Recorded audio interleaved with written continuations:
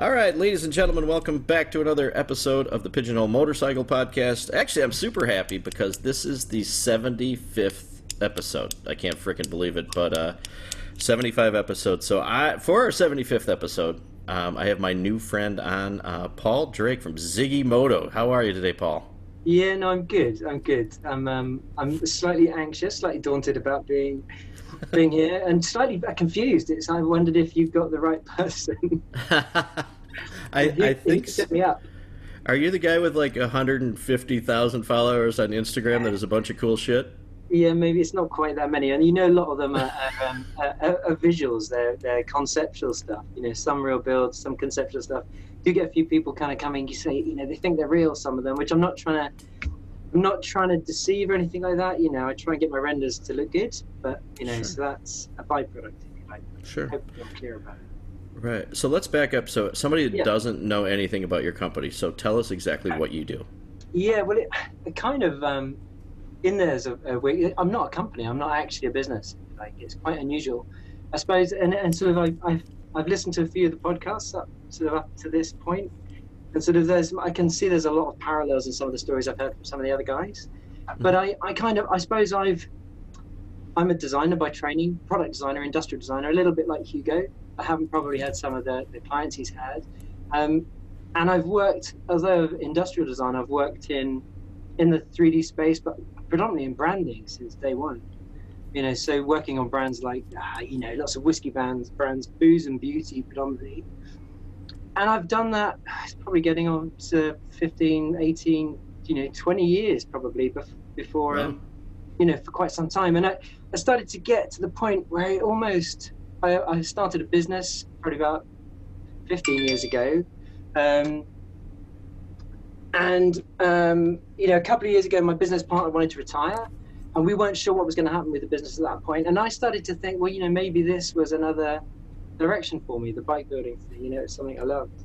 Sure. And so I sort of started it on the side, and it was just a passion. It's just a love, And I think, and actually, the transition of my business partner leaving, all went really well, and my business has continued with gathering speed again. So it's kind of good. So it's really just remained a hobby. It's and I think that in there that lies there is kind of an interesting. It's a huge waste of energy, time, and money, but Right. I can't help it. I'm addicted to it. Well, and who knows, long term, it might change. why? Yeah. So why motorcycles? So you start your own business. Why bikes? Yeah, bikes. I was thinking about this, and I into bikes quite late. I always wanted bikes, but my mum was never going to have any of it. Probably a similar story to loads of kids. So, it wasn't until I was probably about 25, 26, I'd split up with a long-term with a partner, and I came home to mum and I said, I've done something you won't like. Now, that could have been anything. Right. You've got a bike. It's something I always kind of love the idea of. So yeah, I did my direct access course in the UK. So I went from not riding, 3-day course, and then passed my test, went and bought a Ducati sort of 600 Monster. And that was the bike really that tipped me over the edge. I saw one parked up in an alleyway behind where I used to work at the weekends, and just I loved it. And actually, Right. There's a lot of that in the design work I do. A lot of the influence of that bike's in everything I do, really. So yeah, and got that. And I remember the guy saying to me, well, there you go, thanks very much, here's the keys. And the dealership I bought it from was at the bottom of this really steep ramp onto a really fast road. And I just almost wanted to look at him and say, would you mind getting up there and pointing it in the right direction? Because I don't want to do this in front of you.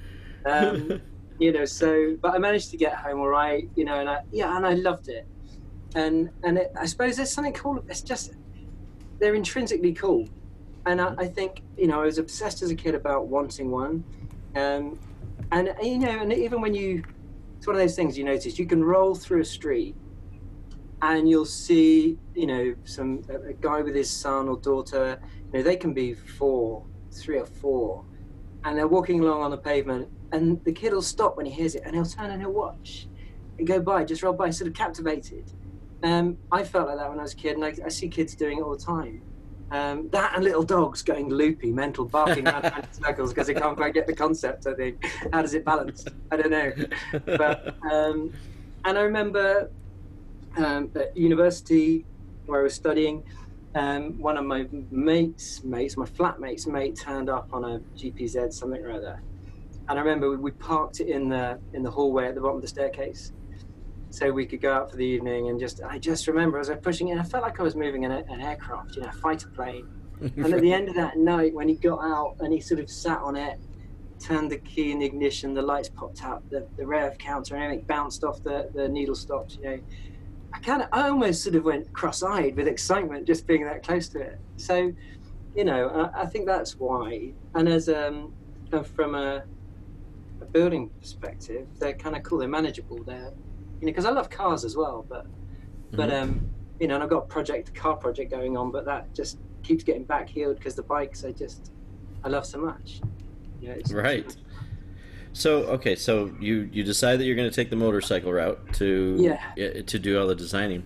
When you do that, do you have a client that you're working for? Are you just doing it for fun? Just doing it for myself, doing it for fun. Probably and I don't want to say, my dad. I work for big sort of commercial global brands, and lots of briefs, lots of tight timelines, lots of lots of research, consumer research, and Hugo know all about this. And sometimes it can be a little bit demoralizing. You're always working to someone else's brief, and you're designing for global parameters. So the therapy of building something to your own brief, starting a project. So I started with I did what everyone did first, probably. It was a BMW R100. Had no knowledge about them at all. It just seemed like a popular bike everyone was building. So I bought an old one, and then just started taking it to bits like all kids do, but just, and then I have a propensity to, once I start something, I want it finished, so I'm kind of impatient in a way. So that's the tension in me. I want things to be perfect, but I'm really impatient. I was thinking if there's something that summed me up, it would be a fingerprint in a perfect paint job, because once I've finished spraying it, I kind of have to go back 5 hours later. And I know I should leave it till the morning. And something in my brain says, just touch it. See if it's dry. So, and then, no, it's, why did I do that? And that kind of sums me up in a lot of the stuff I do. I often, with the excitement and the race to see it finished, I can cock stuff up. But then, that's part of it. Right. No, that's cool. I like your design part because I think it's even on your website, the imaginary bike, or I forget how you... So the imaginary bike company, because the idea, and I started to toy with the idea of taking on commissions, and I actually got, because people come and say, "Will you build a bike?" And I kind of say, and I've sort of done the maths and worked it out, and I just don't think you'll ever make money at it. But when they come to me, so I had Charles Leclerc, who I didn't know because I don't follow Formula One, but someone said to me at work, "I think he drives for Alfa Romeo. I think he may be going to Ferrari." I thought, well, if I'm going to build a bike for someone, this would be a great, opportunity, so, just exciting.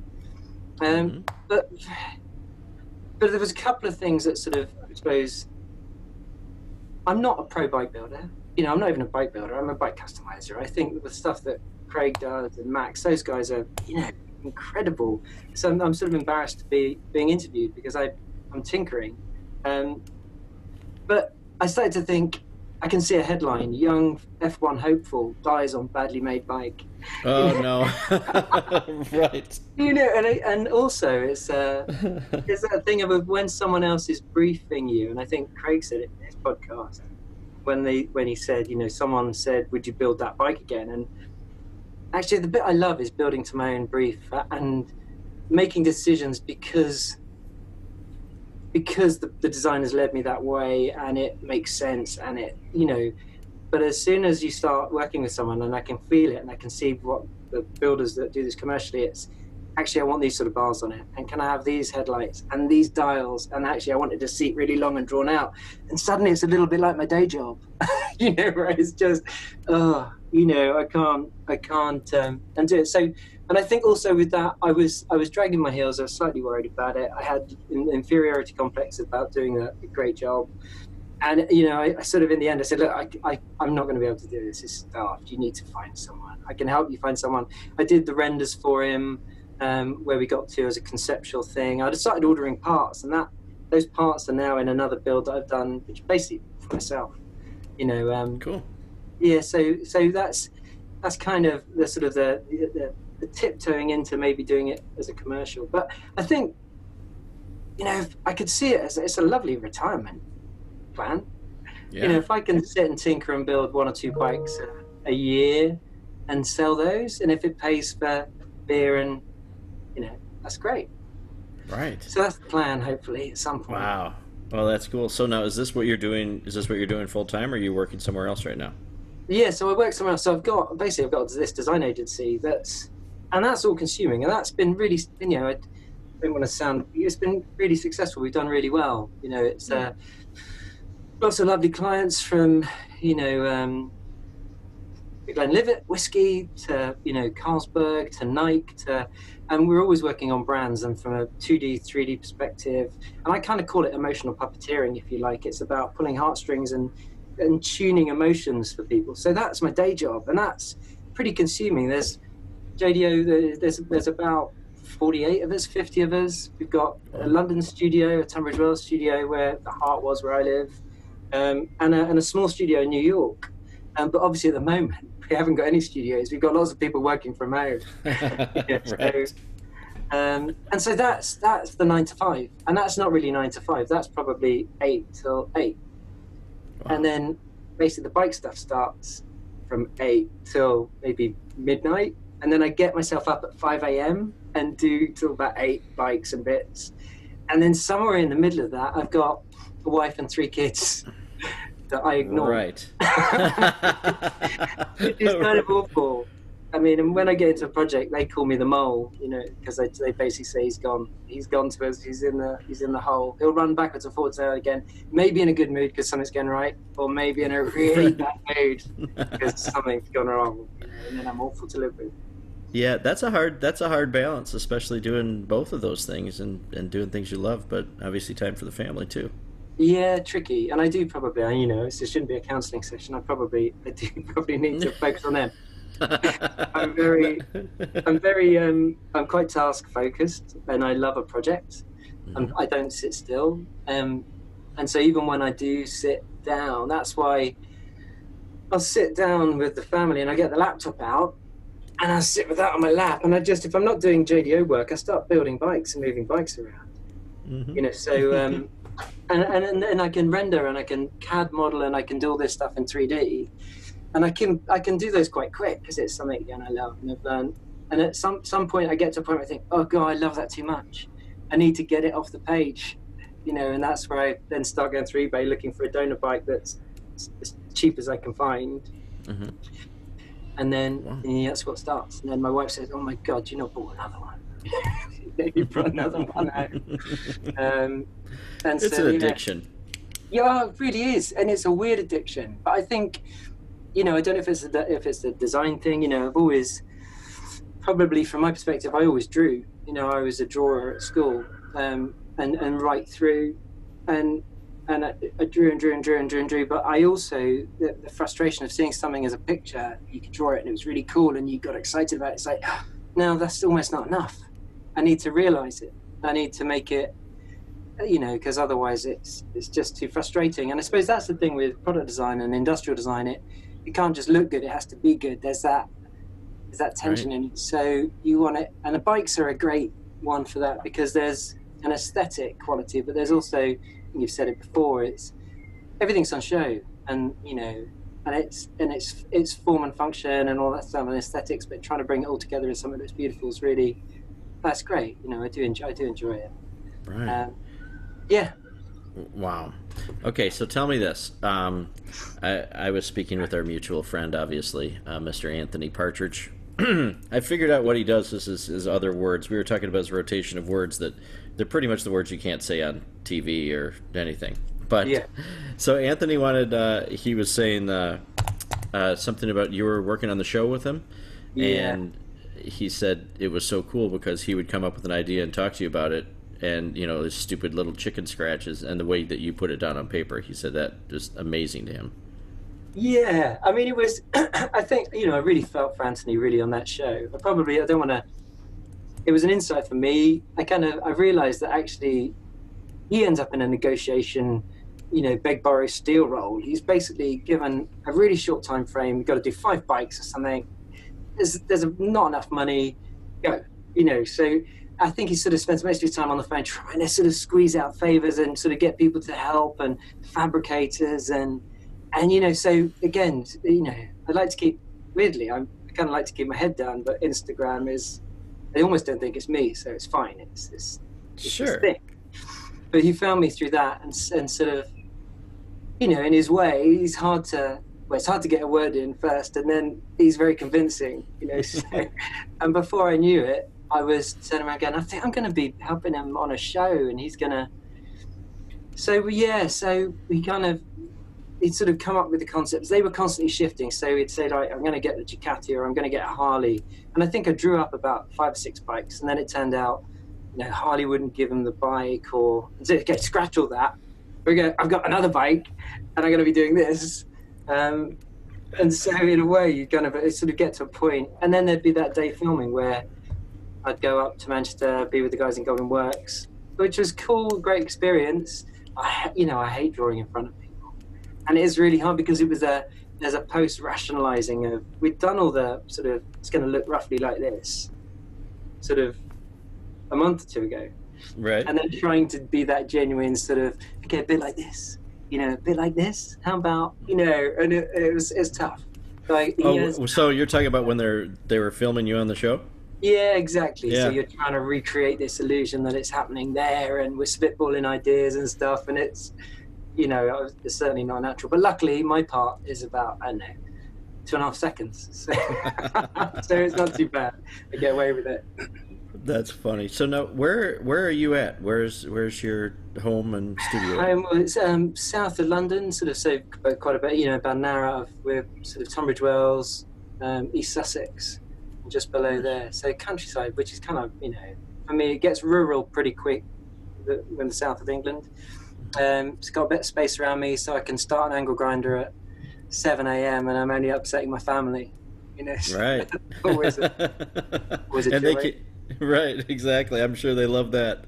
Yeah, I was doing it this morning. That's great. Try and keep it quiet, but it's hard to start an angle grinder quietly. No, that's true. And speaking of noises, okay, so I know somebody's going to ask me this when they listen to this podcast back. Did I hear a horse before? Yeah, you might have done. That's if you can hear it. Yeah, that's my kids. So I've got 2 girls and a boy, between 9 and 14. So yeah, my girls are tipping into teenage. But the girls have had ponies and now horses, and my wife told me that it keeps them away from boys. And that's a good thing.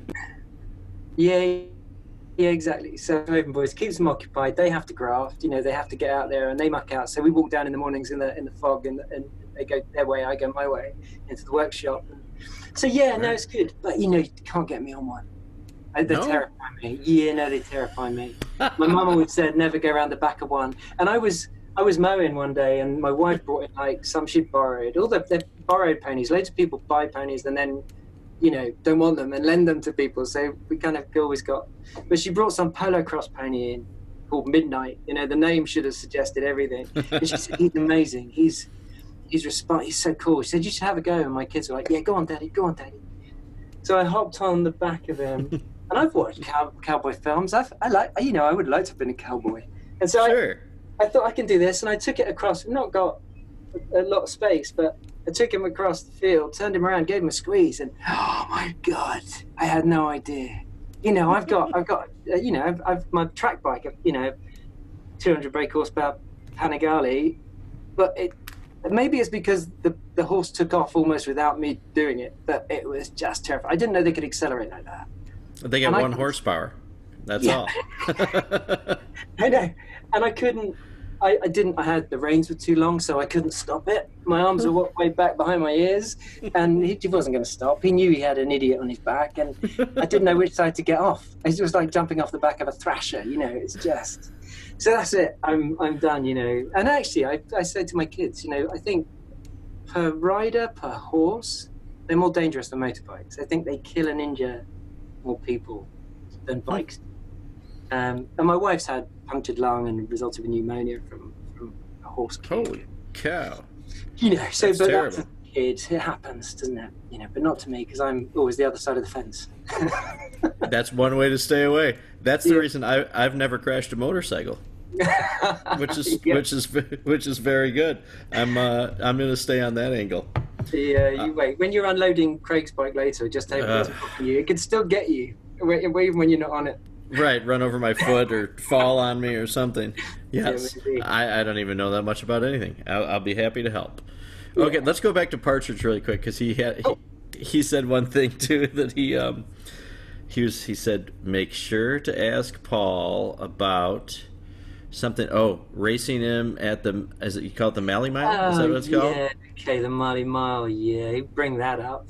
Right. You know, the production crew basically whispered in my ear and said, if I could fall over in the first 3 inches and fall off the bike, make Anthony look really good. You know, but I wish that were true. It wasn't the case. We kind of, I think he had built one of the bikes we'd sketched out.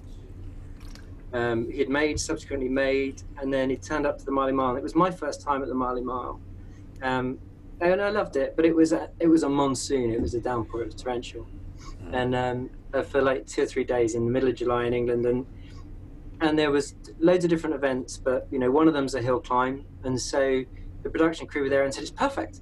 You're here. Anthony's here. Let's do a head-to-head." They sort of whacked on the GoPros, you know, gaffer taped everything on, and then we joined a queue, and there was you know, we got two laps, you know, 2 attempts, and I was on a bike.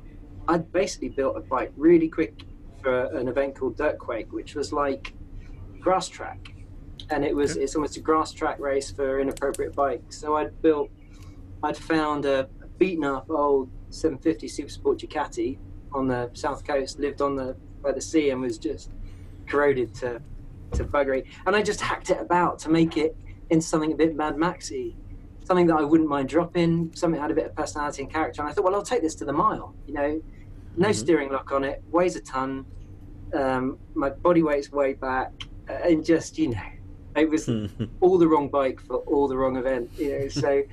So I'm blaming that as why I Sure. embarrassed myself so much. That sounds good. That event sounds like it's really cool. I've seen some videos. The hill climb thing looks crazy. Yeah. I mean, it's brilliant. And we did that last year, and I think, you know, they're still trying to run the event this year with all the lockdown and banning of gatherings, but because it's outdoors, they're kind of hopeful. So I've signed up for it. But it's amazing. It's kind of, you know, Goodwood Speed meets Burning Man. You know, it's like a festival. It's a really nice feeling to it, and it's sort of uncompetitive competition, and there's kind of a smile. Everyone's grinning. It was really lovely. So, and I mean, you know, hats off to the Mali boys for pulling it off. And then there's Kennington Hall. The venue's incredible. You feel like you're wrecking some estate's lawn. You know, it just feels. Really? Yeah, which is, you know, kind of special. By the time everyone's left, the place is churned up, you know, especially last year, it was just a mud bath.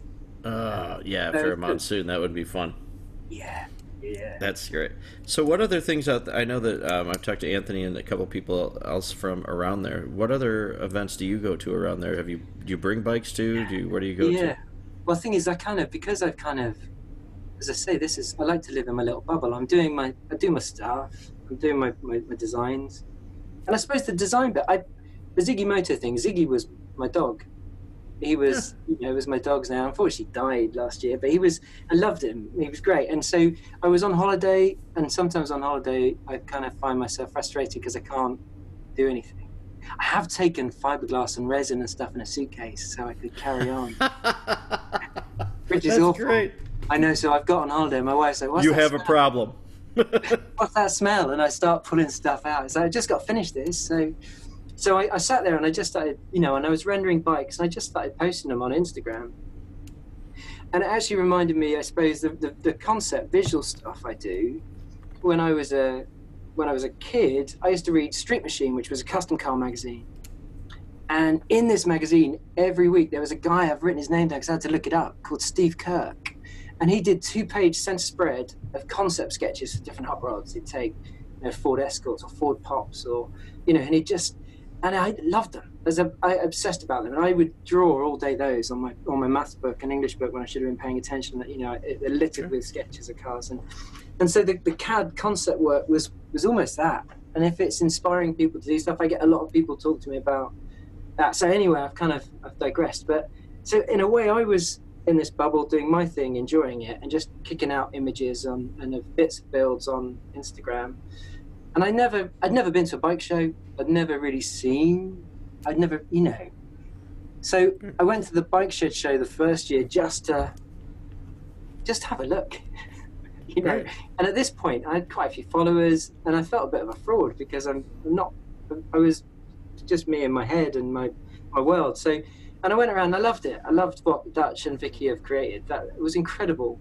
The Tobacco Dock, I think it's Tobacco Dock, and it was so cool. It was amazing, and there's just so much to take in.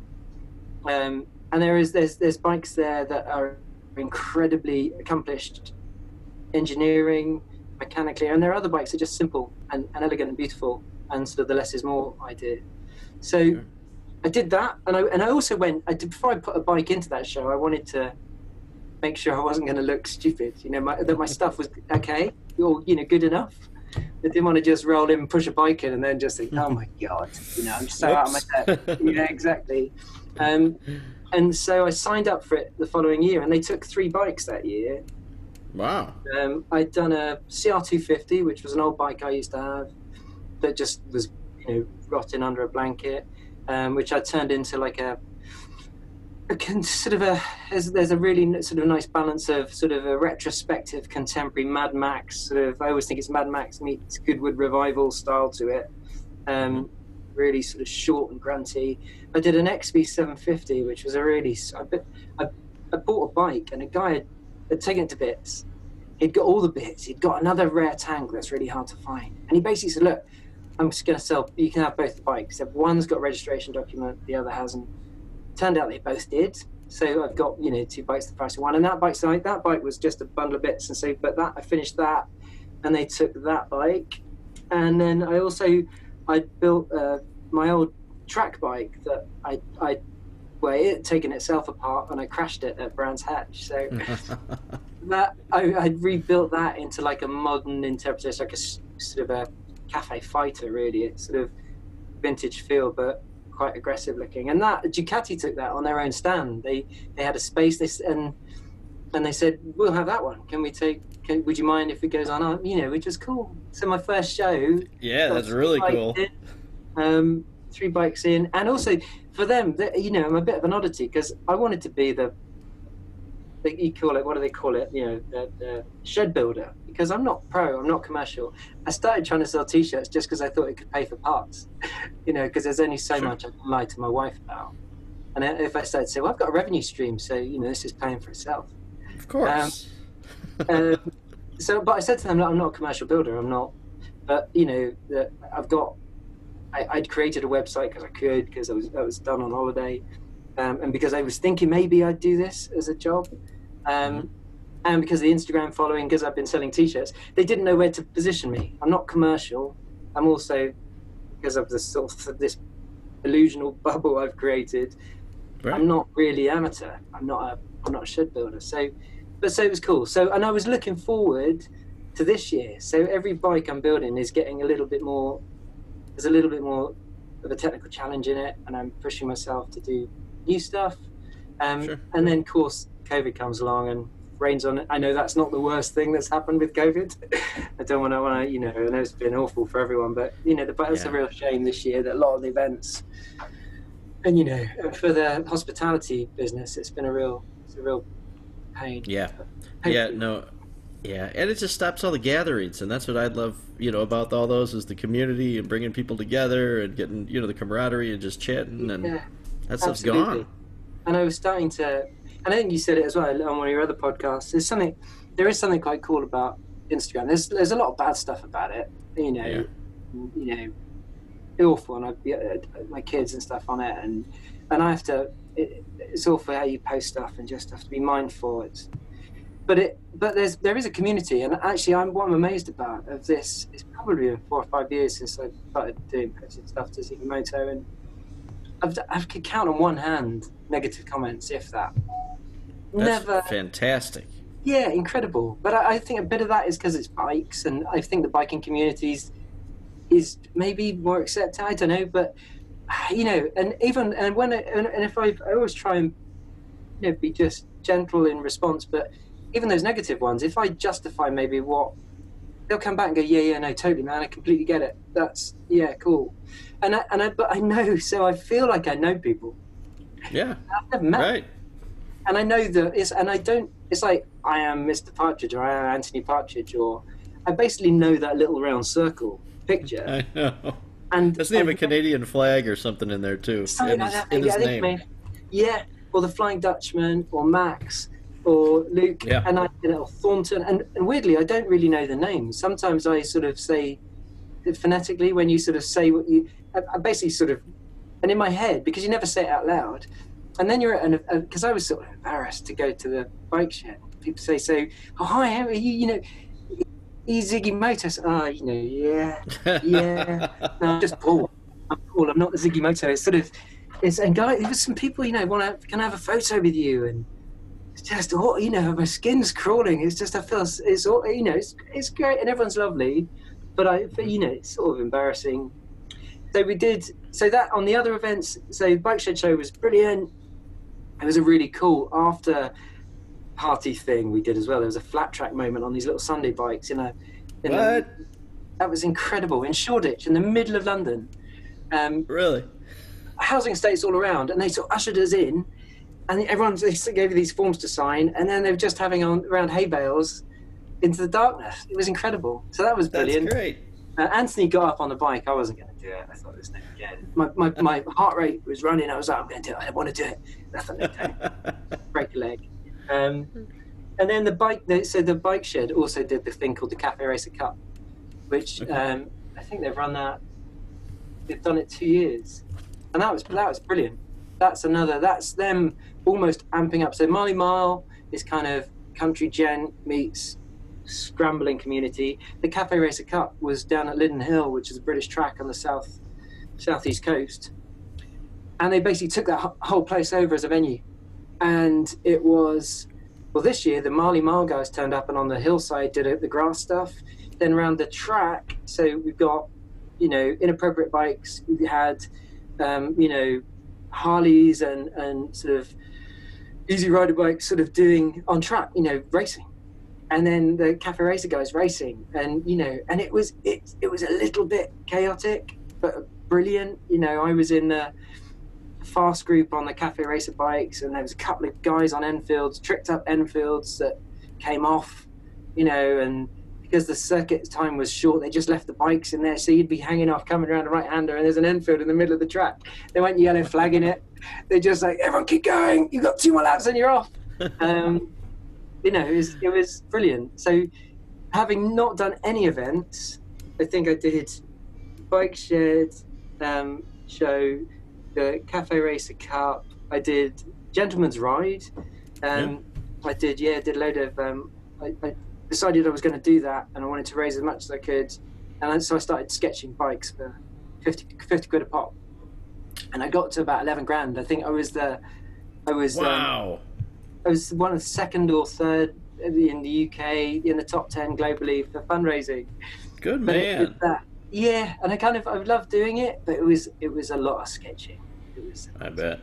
So I squeezed that in. So I did the Gentleman's Ride, then the Marley Mile. I basically back-to-backed events that year. So from nothing to everything, and it virtually rained at every single one.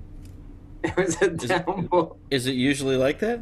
No, I don't think so. For the Café Racer Cup, I wasn't going to do that because if it's raining, tracks just it doesn't go well together, wet weather and hanging off bikes. Right. Yes, it rained. I just thought, well, I'm the jinx. I shouldn't sign up again, and they'll have sunshine. That's true. Yeah, so this year I would have done all of them again, and I'm still hopeful the Marley Mile will come off. And the Marley guys have also arranged on the East Coast. I think they're doing a beach sort of drag race. Oh, you know. fun. So I've got, and I think I'm just finishing off the CR500, which is kind of a monster of a bike, really, power-wise. And because I'm not good enough to ride it, but the straight line is probably perfect for it. Right. You know, That's great, though. Okay, so do you have I hear you talk about all these bikes. Do you have a favorite one that you like? Are you like an Italian motorcycle guy, or are you... Yeah, what's probably. your favorite? I mean, I'm Ducatis. I've kind of the Ducati Monster was my first bike. I loved it, and then I kind of stuck with V twins. So I'd almost say I'm a V twin guy, Okay. but I love the Ducatis.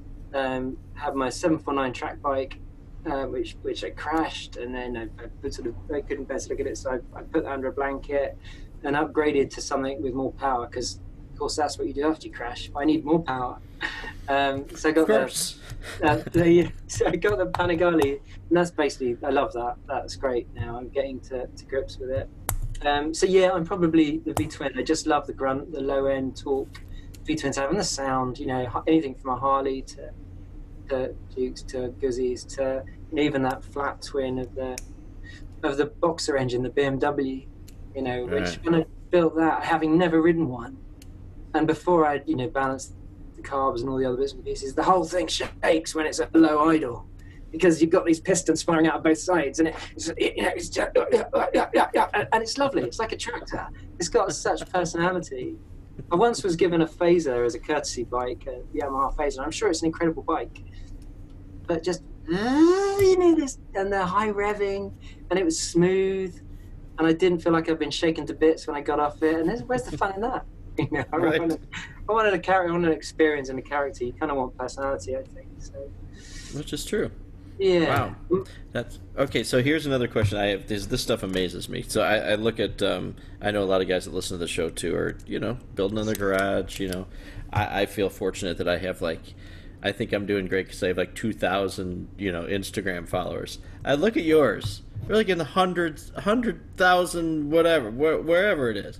So what was this, like a gradual thing? Can you remember, like, what did you do? What did you post when you knew everything just exploded? It's kind of ramped, and as I said, I was posting bits of stuff, and I suppose because I wasn't. It's an interesting thing, isn't it? Because I couldn't generate that kind of Instagram following for my business, for my actual business, my design business. Mm-hmm. Because that's a more competitive market. There's less differentiation, but I suppose maybe I've in what's a smaller niche, and I wasn't designing or creating stuff or building stuff or creating renders for Instagram. I was creating and building stuff for me, which I would just churn out, and I love doing it. And almost posting it to Instagram was like a byproduct type thing, you know, and I could just chuck them into Instagram. And then the weird thing is, all the CAD models I do, I kind of finish. I almost don't. I overwrite the file. I don't even keep it because I can do them quite quick. I kind of get excited by it, change the color, change the frame, move the tank, change it around, and then I'd chuck a few sketches. I'd sketch stuff in a meeting because, you know, I think sometimes creative mind works better when it's doodling. I tell everyone I am paying attention. I know it looks like I'm not, and it helps me process thoughts. But then I'd sling those on Instagram. So there was lots of different stuff, and it has slowly crept up. But you know, there are almost. It's weird. It's like consumer research, isn't it? There have been builds and things that resonate more than other stuff, and then you can. There's sort of key bikes and renders that have gone, and there's just sort of grown, and it's insane. It's bonkers, really. You know, I don't. But again, there was a moment where I thought, hey, hang on, this is great, isn't it? Instagram, you're supposed to, I'll be a millionaire now from this. You know, I'm gonna get, someone's gonna pay me money for doing something, but nah. So if anyone's got, within the bike, and I suppose that's typically the word, isn't it? If anyone's got aspirations of building an Instagram, and someone will probably tell me I'm wrong and they're making loads of money out of it. But I think if I wore bikinis, or if I was doing, you know, fitness or dietary stuff, but motorbikes, and in the whole, people mostly ride motorbikes because they haven't got any money. You know, so there's not many advertisers who are chasing those guys. True. True. So. And you know, you make a good point, because I always think of Instagram followers as still, it's a very niche crowd, But I always think of them like walking by your bike, and they kind of give you like a thumbs up, like, oh, that's cool. So then you have your follower. But 100,000 of those should generate something over time, we would think, right? I know, but at the same time, it's not. As I said, I was doing it. It was a byproduct of stuff I was making. Even still now, you know, at the moment I've got something on a 3D printer. I've got these really amazing little lights, and so after this, I'm going to run out and see what my 3D printers come up with. It's like my quiet little man that works for nothing in a corner, and he works when I go to bed. I was slightly worried it's going to sell out to the house, but and in the morning it's like, what have you done? Okay, cool. And then so after this, I'll grab that, I'll run down, I'll put it on the bike, and I'll take a picture and I'll post it on Instagram. But the person that doesn't, it's inconsequential in a way, but I think people obviously like seeing the bits in the process. Sure. I usually hide all the failures because I've got an ego. I want to look better. I want to look better than I am. Well, nobody makes mistakes and throws stuff away. I can guarantee you that.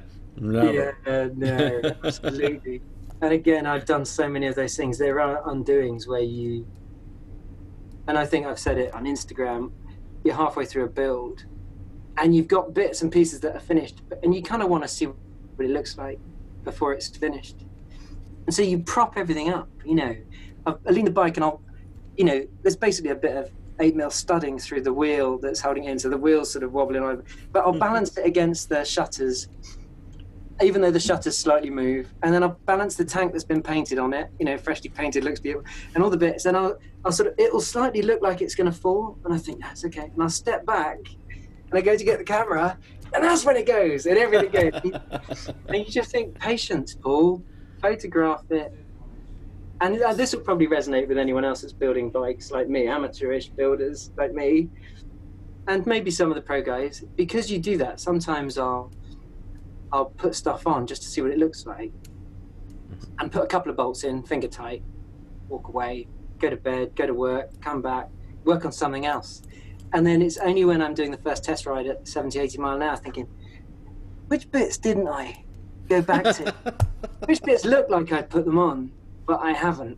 You know, they're on by luck and a fair wind, and that's another reason why I shouldn't be selling bikes to anyone just yet until I really know. Let's say, and I think Craig's did it as well. He's fine building bikes for him. My safety, I don't care. I want it to be safe, but safety is way down the list. I want it to look great. I want my cables to be hidden. I want it to be super clean. And safety, it's safe enough. But as soon as you hand the keys over to someone, it has to be perfect, doesn't it? You don't want things failing. Yeah, no, I can't even imagine the responsibility that goes with that. Yeah, it's crazy. It's like being a doctor or something like that. You know, all right, well, hope this works. We'll stitch you up. You'll be fine. You'll be fine.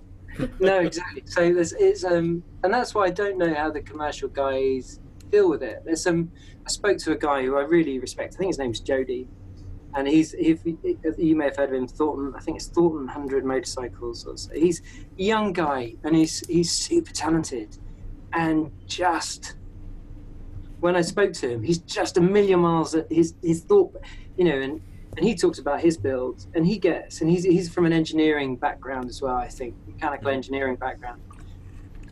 So he's getting the steel he buys, or the titanium tubing he buys, he's got that certified, so he knows the quality and the gauge. His welds are coded or a sort. So if anything fails, he's got it all documented, and he says, whatever's failed, it won't be my responsibility. In the chain, I've covered, you know, and that's the sort of diligence I think you really need to do the job. Maybe. Right. That would have to be a documenting nightmare too. I know, but I think he works on that level. Right. He's impressive, and I admire people who can graft and who work, and he's someone who seems like he's given up everything, life outside. This is it. He does it 24/7. Right. And I'm sure he'll be successful because of that. Yeah, I don't know how you guys can actually have families that the amount of hours you could put into some of this stuff is just amazing. Yeah, I'm not so sure. I have one left. Well, we'll wrap up here soon and make sure you can check and see if they're still there. They took off with the horses and they're gone. They're leaving you there. They're gone. They've skadished. Well, okay. So I have one more question before I'm going to ask you for some nominations from you too. Cool. Okay, so I was just on Instagram before. It's funny how you say, like, when you meet people and you're Ziggy Moto. You're not Paul. You're not Paul Drake. You're Ziggy Moto. But when I look on here and I was looking through, until Anthony had sent me a message, I was looking to find your name. Yeah. And I couldn't. No, I mean, I've kind of, I like the anonymity. I was sort of embarrassed. I was embarrassed about it. And so the bike shed thing of just coming out, and it's like, hi. It was all, I didn't want to do it. And I think a lot of, I'm a shy show off, which is a really weird combination.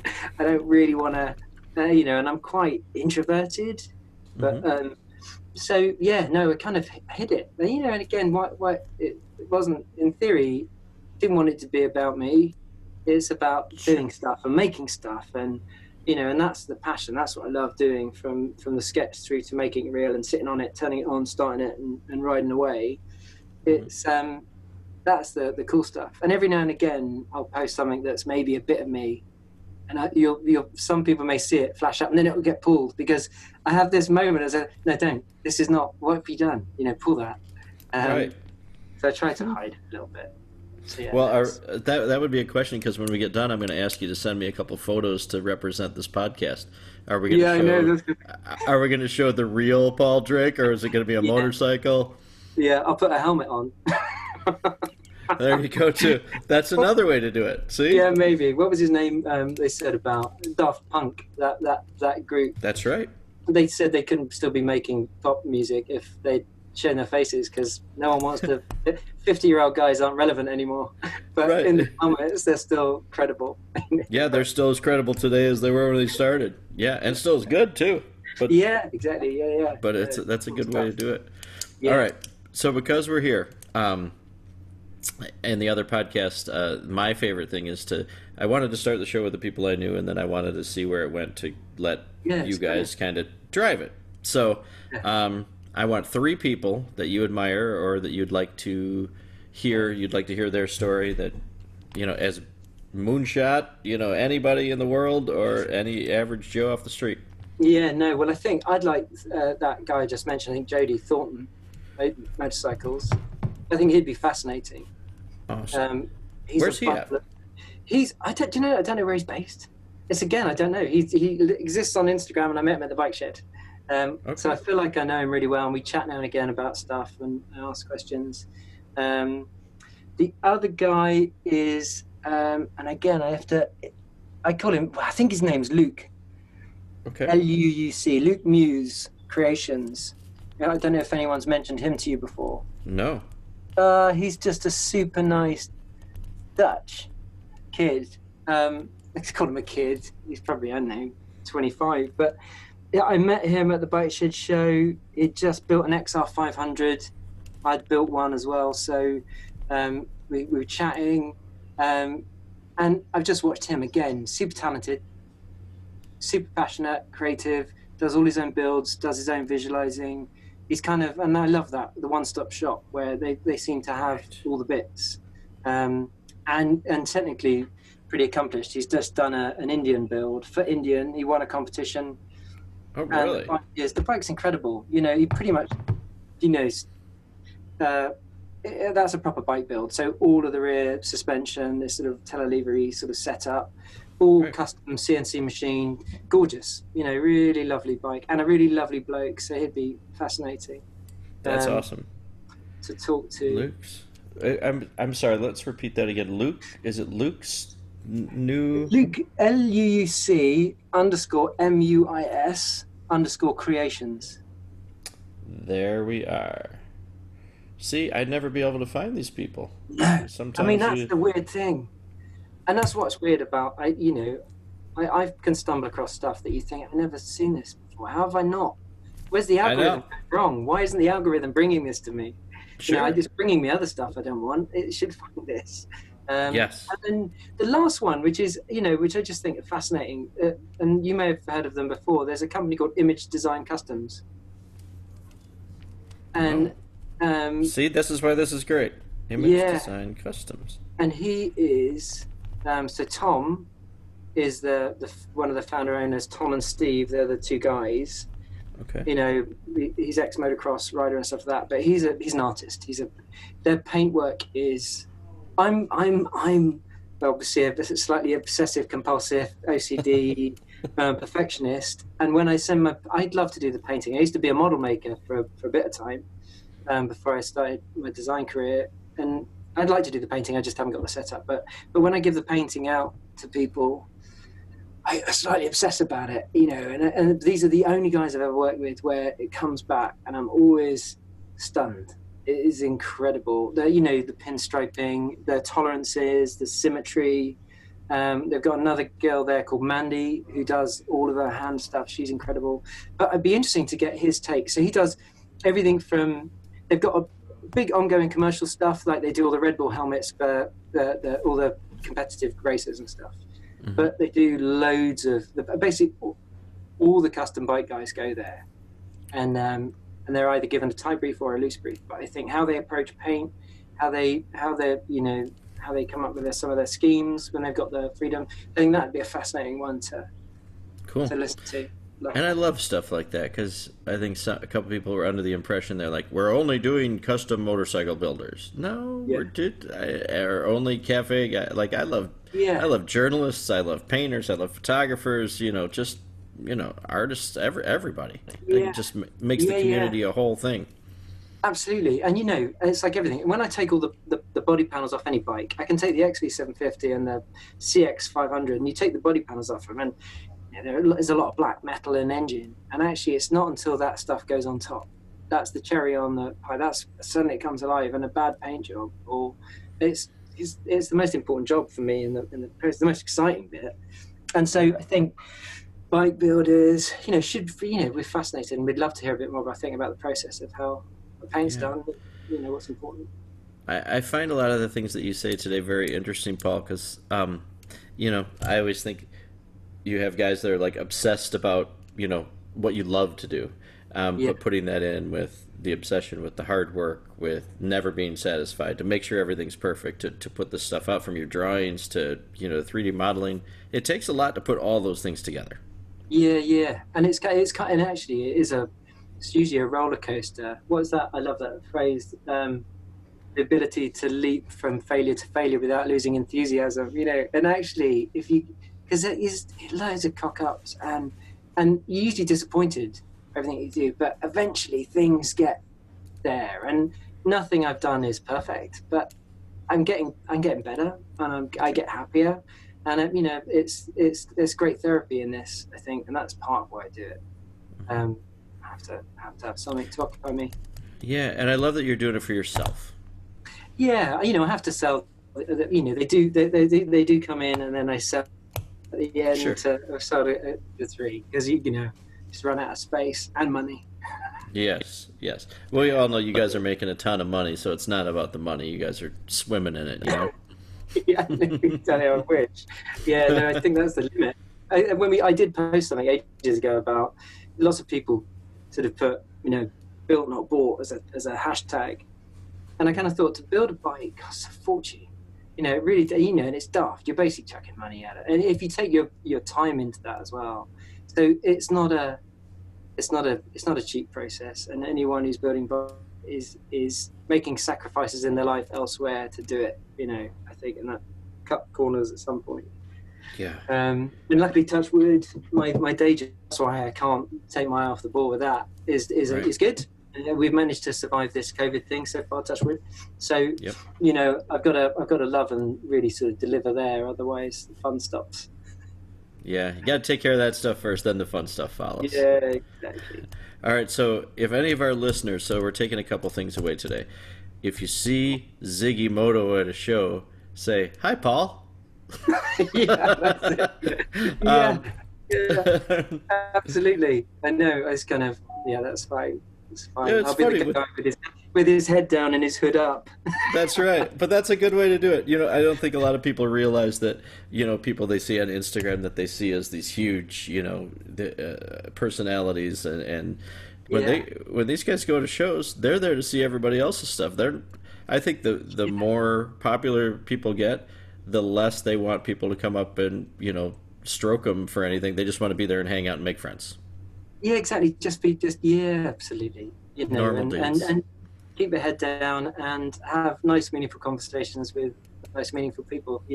That's what I found. Actually, the bike community is full of that. Haven't met a bad apple, if you like, if that's and amongst all of the people I've ever met, from track stuff to the show stuff, it's always great. And I agree 100%. So hopefully it stays that way. Yeah, sure it will. It'll be an interesting couple of years here ahead of us. That hopefully I'm going to get to meet you out there. Hopefully I'm going to do my world tour. Oh, cool! Amazing! Yeah, fantastic. As soon as they let me come, I'm coming somewhere. I don't know. I got to get out of here. Amazing. I mean, I think I got the bike shed show is the one to aim for. So now I've got a couple of builds that it's nice in a way. It's bought me some more time. So the CB and the DX hopefully will be in better shape by May next year. I think it's May next year. But... Wow. And time will fly. This is going to be the world's so crazy right now. By the time we blink, it'll be hopefully just better days and more open to do everything. Yeah, absolutely. Yeah, because we're living in a shit show over here right now. I don't know what we're waking up to every day. Really? Is it kind of, they're loosening lockdown for us, but they're worried about a second spike, but it's starting. Yeah, no, just with all the protests and, That's right, yeah. Of course. I mean, we didn't hear about COVID for like 2 weeks. Really? I mean, it's amazing. In a way, the media spin the COVID thing up, so it's good that there's a distraction from COVID. But I know that it is. It's insane. The world sort of? It feels like Armageddon. Sort of everything. It does. Someone keeps those posts where aliens say, "Right, we're on next." Right. Exactly. It's true though. I'm nervous. Yeah, it feels like it. If there's. I wake up in the morning, so I have a 3-year-old, a 12-year-old, and a 15-year-old, and I keep thinking, like, we remember stuff from growing up, but what are these kids like? This is a intricate part of world history that this is. Yeah. I'll be interested to see what they take out of this. Like, I lived through that. Yeah, it's amazing. And actually, they're sort of absolutely, and it resonates with a 3-year-old. Luckily, he's probably going to be blissfully unaware, but yeah. The other ones are going to... This will be resonating with them, absolutely. Yeah. You missed the first year of high school baseball because of a virus. Yeah. Who'd have even thought it up? Yeah. No one would have thought of it. But we just keep on trucking, move forward, and see what happens. And lose ourselves in the odd project. I did lose... I think I lost my mojo a little bit when it all kicked off, and I wasn't bothered. But it's coming back now, and I'm getting back into it. And it's good. It's a good distraction and crazy. You know what? It's actually a great time to be creative. Great time to learn stuff and give yourself tasks. Like driving for 15 hours across through the night. Exactly. Just stay awake. Don't. Yeah, I'm gonna learn Photoshop. I'm gonna learn, all these other things. That'll be the good things to do. Amazing. Who knows? Yeah.